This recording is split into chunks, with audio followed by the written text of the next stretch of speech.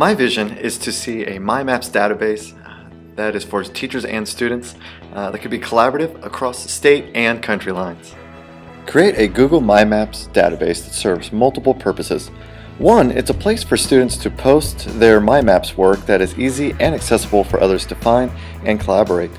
Two, create a place where students can connect with other students.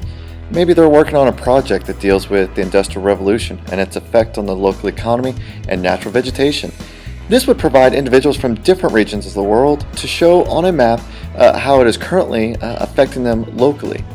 They could also post images, videos, and descriptions that could be shared with this exact location that it's happening. Could be a great way for cultural exchange between different students and teachers. Give students the opportunity to share what life is like for them with students around the globe.